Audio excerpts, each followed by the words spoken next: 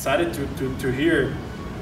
They basically, I heard from Prav, and Prav has like an EOS meetup, right? Yeah. And what they want to promote is decentralized applications, which was supposed to be today's class, and that's why I told you to come today.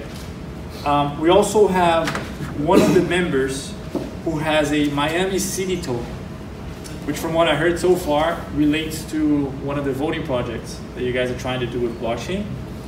But I also have, I'm gonna have Moises talk about the Miami City token. I'm gonna have Prav talk about his experience. He has launched a few startups. He has won ICO pitches, so he's gonna talk about the elements of an ICO. He also is gonna be talking about something that I don't wanna review, an offer that he has. And just to start, Prav, if you wanna come on in and talk to the class. So by the way, I went to UM, also UF too. I did engineering UF and my finance and English at UF. So yeah, super excited to be here. Can you put that on here? I can put this, the meetup? Yeah. So I'm the co-founder. I'm Praveen Yalamanchi, Prav is my nickname. I'm the co-founder of EOS Miami. So EOS is the 4th largest cryptocurrency by market cap, and it did the largest ICO in history, the $4 billion ICO. So of that $4 billion, $1 billion is going to be used as a VC fund to fund app developers, and $200 million a year is going to be used to fund meetups and also open source projects over the local group. So the advantage of doing something like this is there's one global ICO, so that if you're a small-time app developer or any app developer, you don't have to do your own ICO. You can just go directly to the embedded VC. There's actually like and that's the purpose of EOS Miami, is to help local app developers get funding and spread the knowledge of EOS. So EOS per se is generally geared towards app developers. Like you wouldn't generally buy EOS as like just as a store of value like Bitcoin. You would actually use EOS if you're an app developer. So EOS can support 4,000 transactions per second, while something like Ethereum supports 30 transactions per second. So it's really like, if you want something scalable, that's what we're doing in the US. So a lot of people in Miami who are making dApps were originally on Ethereum, now we're moving over to the US, so we're kind of supporting that process. So Diego said to talk about some of our ICO pitches. So I'm sure you guys have heard of Emerge America. So we did a pitch at Emerge this year. And a couple years ago, I won the early stage startup contest for a previous startup. And actually, my main office is in Silicon Valley. I've sold a few startups, and I'm a part-time filmmaker in LA, so I have 2 separate lives. But I'm from Miami. My parents live here, so I'm here a lot. So I always try to support the Miami community. We actually have something called the Miami Mafia. It's all the people from Miami who live in California, and we all support each other. So if you ever make it out to Miami, you'll have someone to talk to, and we'll show you guys around. So we'll go into the first pitch. So this one first? Yeah, that's fine. That one's loaded. Yes, this is our pitch for the Comcast Lift Labs. It's kind of like a version of Shark Tank, but more startup-y. So Mr. Wonderful is the founder of this. So they had a booth at Emerge this year. So it's our pitch. Mr. Wonderful, Joe? What? Who's Mr. Wonderful? Yeah, Mr. Wonderful. So basically, he's the guy from Shark Tank. Oh, I thought it was you. Yeah. Because Mr. Wonderful. Oh. So some of the most successful blockchain companies in Miami are gaming companies. So we were actually one of the 10 companies chosen to pitch at the first ever blockchain gamer conference in San Francisco earlier this year. So this is our game. We actually have a social impact game for dogs and dog lovers. So this is our pitch for Comcast Lift Labs. Hi, I'm Praveen Yalamanchi, the co-founder and CTO of WhoopAtMe.com. We're the social network for dogs and dog owners. And what we've built is a really cool platform for dogs and dog lovers to become friends with each other and go on dog dates and actually interact with each other. We also built a series of really cool games that exist in the real world and offline as well. And the connecting technology between the real world and offline is blockchain. So our interesting aspect of blockchain, there's a few blockchain projects already out there for pets, but they're all like virtual pets, right? Our actual blockchain projects has a virtual pet that's related to a real world pet in a no-kill animal shelter. So if you feed a virtual dog in our platform, you're actually feeding a real dog in a real no-kill animal shelter. So multiple people can get together to adopt a dog, feed a dog, and play games and actually support these shelters and real dogs. And even if you don't want to play the game, we're creating a plugin so other dog-friendly applications and stores can actually help donate through our blockchain algorithm to actually support dogs throughout the world in no-kill shelters. So we're modeling about $100 million of revenue within 2 years, and we have a good start. We've already built the MVP. You can go sign up for it and put your dog on our platform. WhoopEtMe.com. Thank you. So while he loads the second site, I'll tell you. It doesn't open here. This one. Because it's connections blocked by the firewall. All right. So that's fine. So you guys can look at this on your own, but we were the only company in Miami who actually won the crowd voting contest for ICO Box. It's the largest crowdfunding platform for ICO. So we made a food blockchain project. So we had our white paper videos. I was going to show you that, but I'll just talk about it. So the important thing about an ICO pitch, if you're pitching in front of VCs or anyone, right? The number one question, your first question you're going to be asked is why blockchain, right? The second question is why an ICO? Right? You know, if you have to have a bunch of you can't be fumbling around because it's expected you have an answer off the top of your head, right? If you can take the term blockchain and replace it with database, it's the exact same thing, then you're not a blockchain company, and you're definitely not a blockchain startup. So what are some good answers, right? I'll give you an example from blockchain gaming, because we just talked about blockchain game. So, one of the things about blockchain, I kind of see it as almost like the first new art or tech genre since the invention of hip hop, right? And I say that a little bit grandiose, but also catches people's attention. That's kind of what you want to do in a pitch as well. So, like hip hop, it took about 5 years for people to realize that it was actually a brand new thing. It wasn't something like similar to something that was before. It was actually a new art form. I see blockchain as the same thing. So, for a blockchain game, for example, right? If I buy Madden, right? Just by me buying Madden, I can't make my own version of Madden. I can't say Madden Pro. But a blockchain game, you totally can, right? I can take CryptoKitties and make CryptoKitties Pro version too. As long as I don't use the same exact name, I can use all the source code, all the assets, everything, and make my own game. So basically, the concept of remixing is something really huge in blockchain gaming. It's the same thing just like with hip hop too, where people used to say, well, you're just sampling other people's songs that too. So the ethos of that open sourcey remixing thing, Electronic Arts would never let you make your own version of Madden, but you totally are encouraged to do that in blockchain games. And why is that a thing, right? So if I have a virtual cat in your game, per se, right?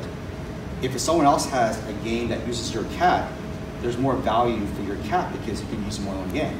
And also the fact that the cat lives on the blockchain, doesn't live in your servers, it actually has provenance. Something someone actually really owns it. So if that cat somehow gets destroyed in my game, it's destroyed in your game as well. So it's a real thing. So people like Magic Leap are actually looking at blockchain for their type of scenarios, because a hologram is just a digital object, but if that hologram is on a blockchain, all of a sudden that becomes a real object. So anyways, if you guys have questions, I'll be here. If you have any questions right now, I'll answer them. We actually have 2 more speakers. I want to take over the whole class. Okay.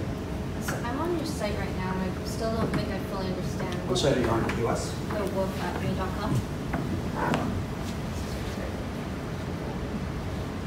Yeah, that's fine. So I'm not quite understanding this concept. Yeah. So So basically, if you ever been to an animal shelter, that the animals are in glass cubes, right? And sometimes they have little messages saying, about the personality of a cat or dog, per se. So we took the concept of, well, people want to, sometimes people just visit the animal shelter, right? Just to play with the dogs, look at the dogs or cats, but they don't have the ability to adopt, or they already have too many cats already. They want to be the cat man, cat lady, right?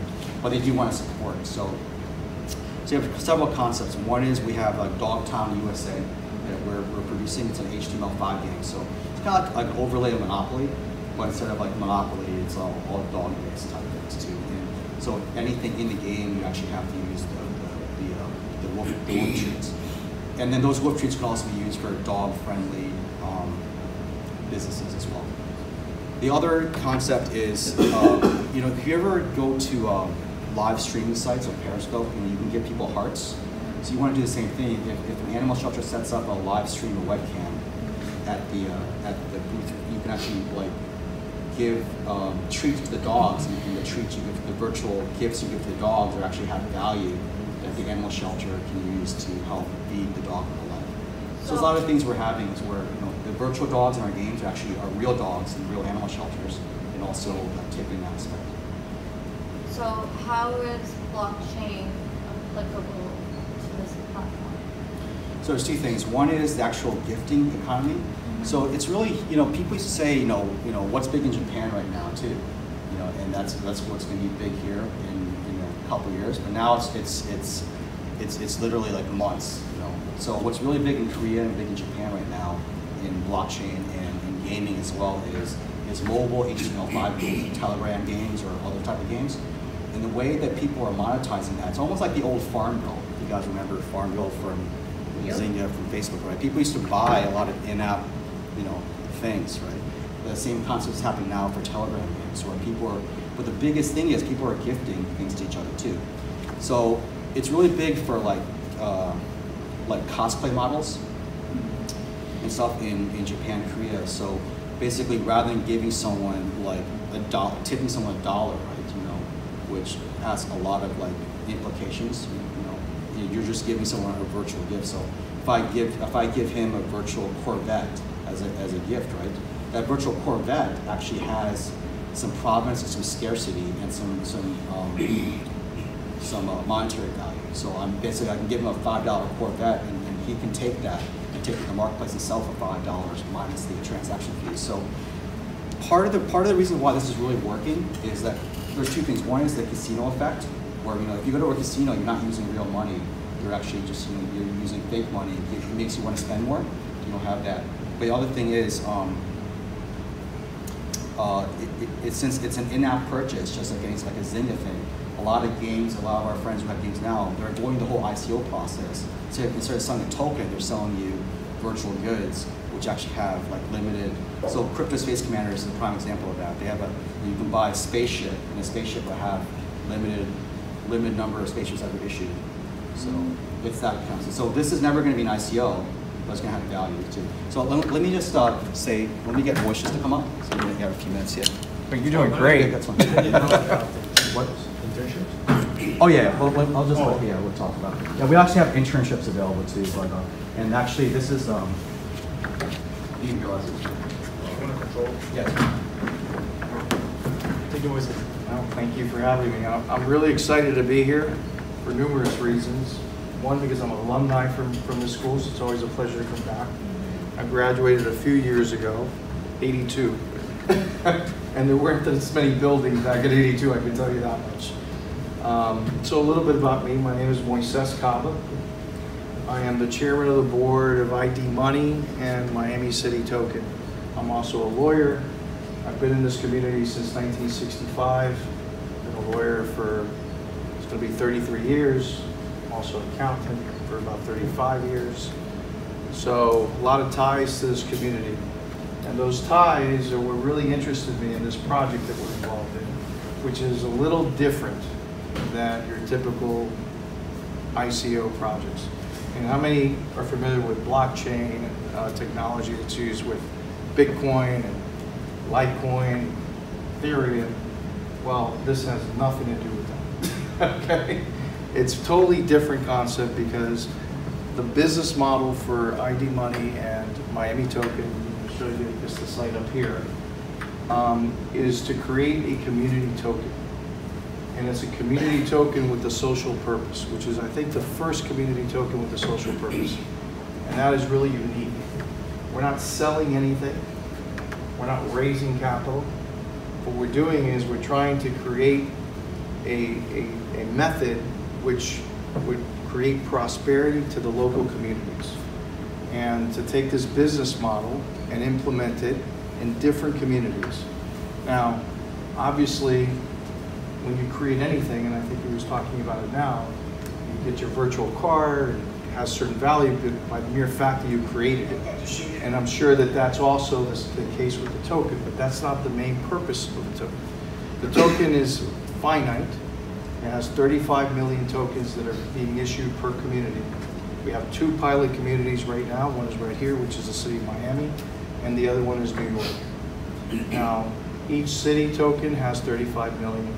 It has a social component too, because it's about 7 million of these tokens, which is 20% of the allotted total volume of the tokens, is being dedicated to the homeless, which is a specific sector. All right.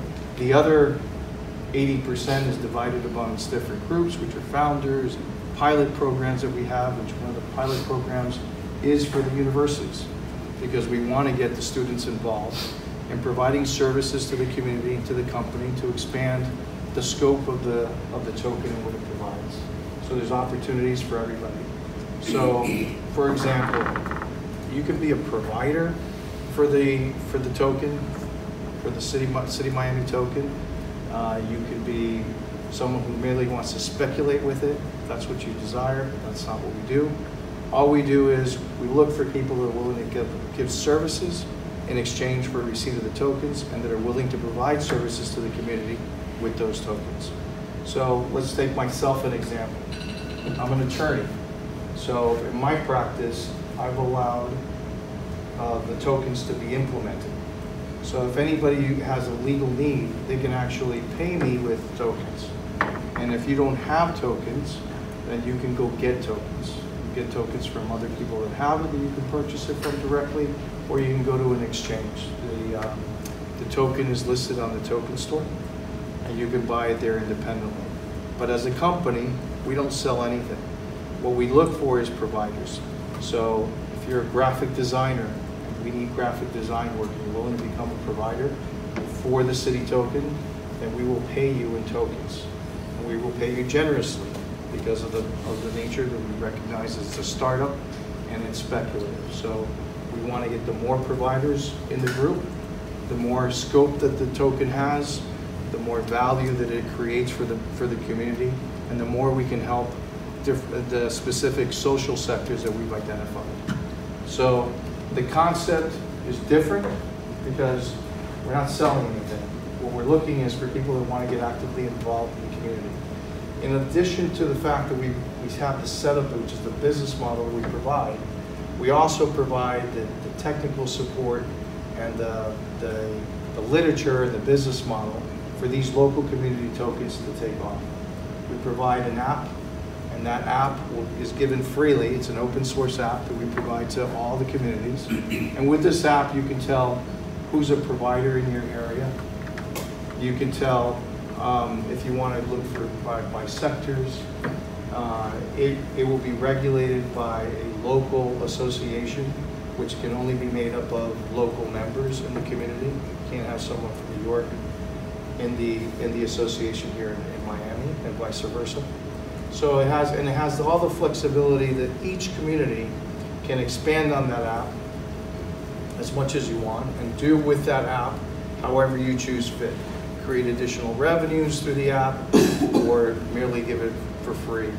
And then the other component, which really has nothing to do with the token, but that we also try to put it in there because it's all about providing services and trying to fill a need, is through the app, we've created a bartering system. So you can literally exchange goods or services through that app on a bartering basis without having to use a token. But it's there, it's facilitated. The whole idea is to get community involvement. And this way, everybody will hopefully benefit.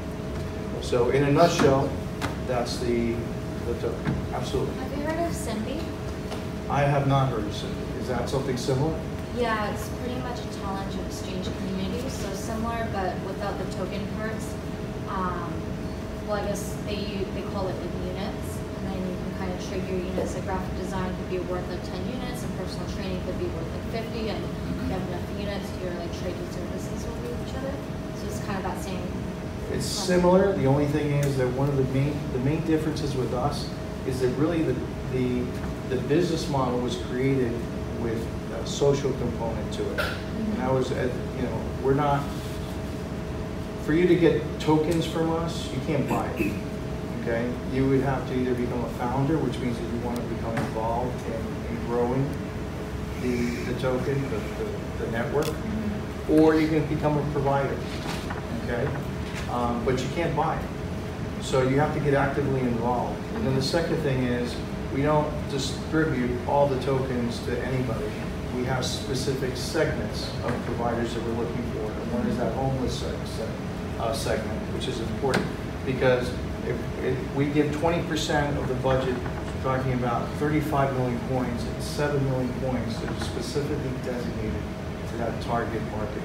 So by giving these tokens, as the network grows and expands, these individuals will be able to exchange those tokens for services and goods. And if it ever I'm sure we'll get into this after, but there's just one, like 1:30 and a 1 minute thing. We have one more speaker. I'm sorry. I was going to ask you, how do the homeless access and use the tokens? Yeah. Okay, so we do it through churches and other nonprofit organizations that already are providing services for the homeless. So we provide tokens to them, and then they can go ahead and then exchange the tokens and provide them either actual cash if they ever sell their tokens, or they can provide services where they can accept the tokens in exchange for services or goods. So that's one of the ways. The other way is some of the people that are already in there will actually get their tokens and exchange them themselves and provide them cash once they've done an exchange for the tokens. Thank you.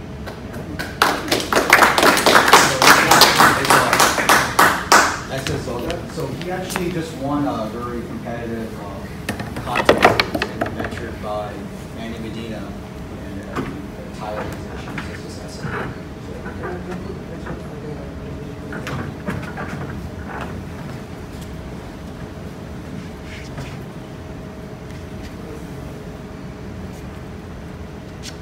That's it. That's kind of presentation. Short, simple. See you around. He's still looking at me. Prince is confident. That's what it is. What side are you? Yo? What side are you? Why don't you just guess? I'm pretty sure you can guess. Leo? How's everybody doing? My name is Isa Zuga. I'm one of the co-founders of Tundrax. It's a high-performance social trading DEX. I actually had a pitch to give some visuals, but for the sake of time, I'll just speak about it. So what Tundrax is a decentralized social trading platform. And what it is the reason why it's called Tundrax is because we have a firm belief in cold storage, and having users have full control and access of their currency and their assets. So we created a decentralized application, which is peer-to-peer. It connects directly to the blockchain using smart contracts, and people can participate in trades without the need of any without the need of any third party, or like any exchange like Binance or any mediator who is, have any kind of control or power over your cash, your assets. Some of the features that we have here are we're using a lot of technologies that are focused on completely decentralizing the platform as a whole. So we're using technologies such as atomic swaps, which are cross-chaining swaps, which your currency exchange without the need of a third party. It uses smart contracts. For example, you can trade a Bitcoin with a Litecoin without the need of any third party or any matching engine. Just a straight swap. We're also using technology such as atomic liquidity, which basically is taking the liquidity pool and putting it onto the blockchain, making it available for everyone to see, and pulling APIs from other chains to connect to this main core. Some of the security features that we're using are SHA-3 quantum-resistant hashing algorithms. We're also using homomorphic encryption schemes for user profiles and vanity key mining. Some of these technologies are very, very new, but they're the next level of decentralized applications. It's creating avenues for, basically, think of it as like the next Facebook, taking all your user data putting onto the blockchain and giving access and control who can see it. What's once you go into your token? Oh, our token is called a frost token.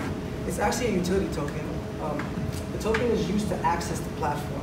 You have to stake these tokens into the platform to utilize it, to participate in trades. There's also a social component to this. It's called social trading, which is basically using people-based portfolios, following expert traders, and participating in their trades as well. So a total beginner can hop on a platform and start trading as just like a pro, and following along with expert patterns and learning too. Like, what do you trade? Cryptocurrencies, market peg assets. We plan to bring in commodities too as well, and also So it's not like services. It's tangible. it's token, yeah, tokens and cryptocurrencies. Oh. So Sam talked about this last class. Who remembers? Atomic swaps. He was talking about how you can trade from one currency to another without having to use an exchange. He did. I don't remember. He did?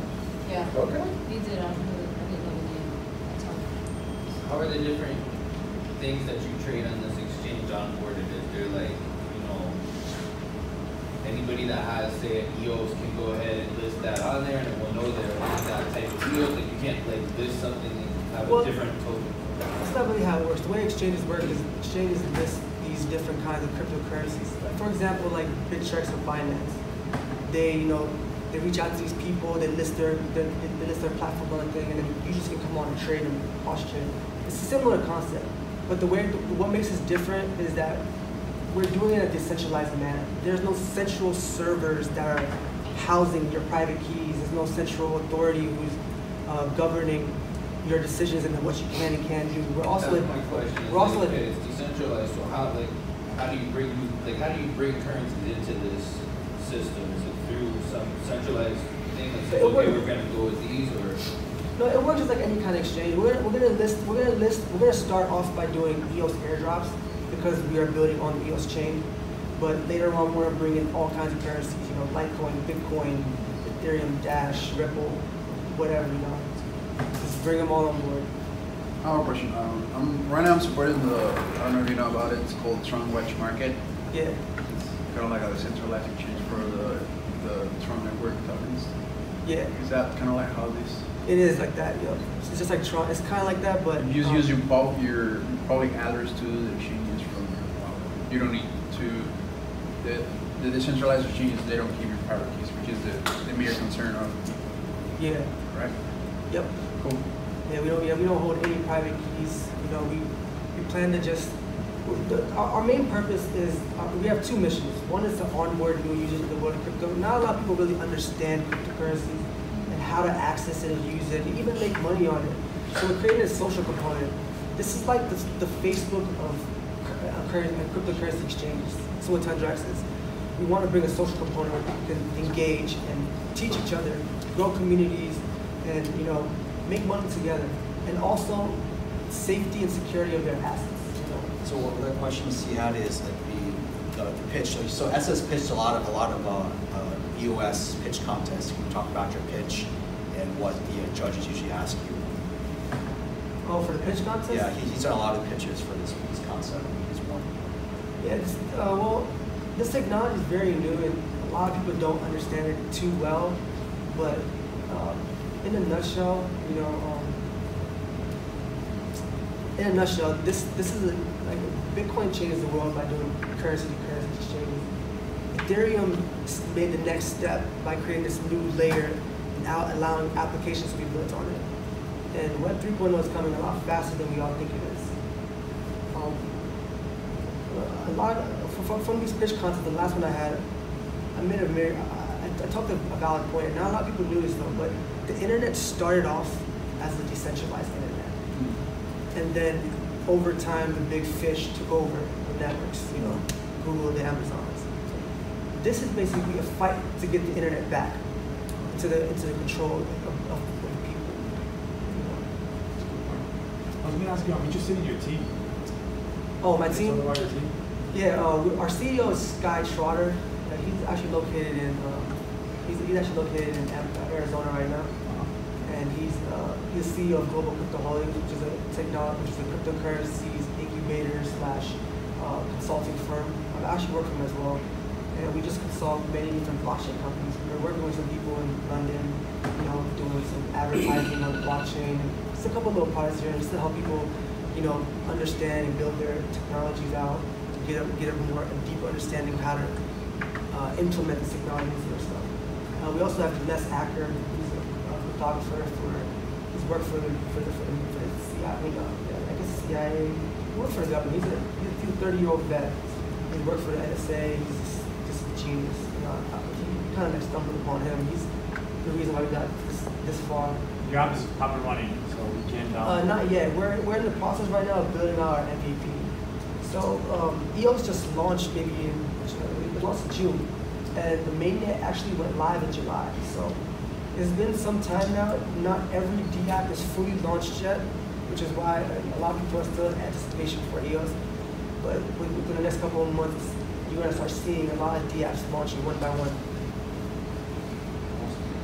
Any other questions?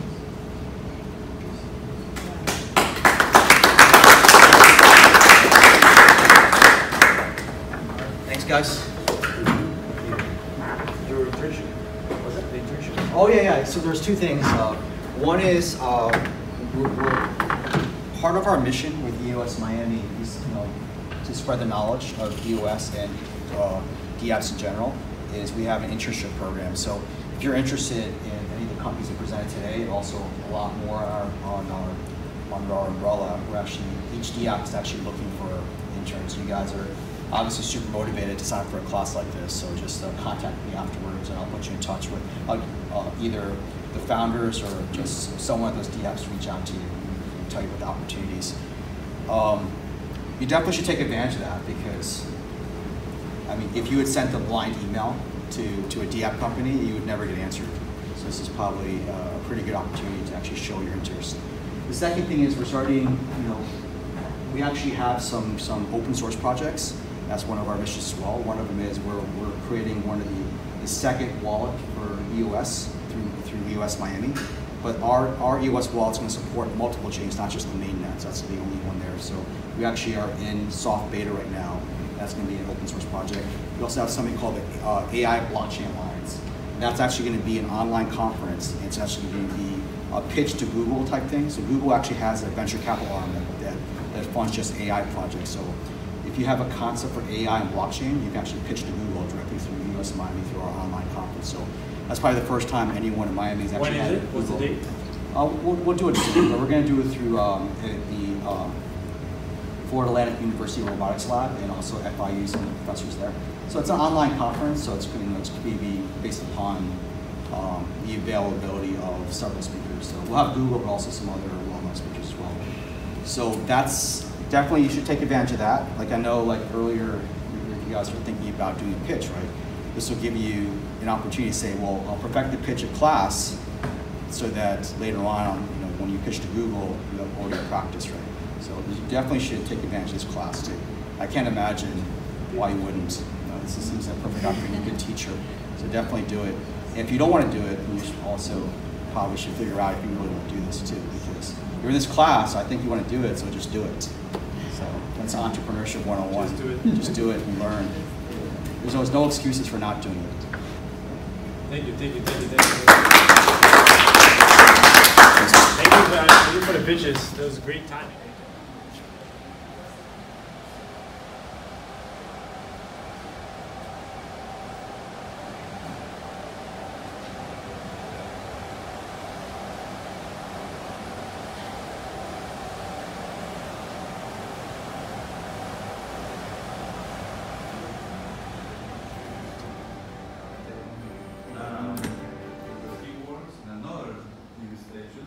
He's a professor here related with communication, and I explained to him that there are some token applications. He's the lawyer and the head. Oh, nice. And he's but the most important is the communication, and he's a communication expert. Can you tell me just a little bit what do you do? And the art director for entertainment at Univision. Univision. Yeah. Okay. Oh, cool. Yeah. Great. So all the people from Telemundo came from Univision. Yes, exactly. It's like a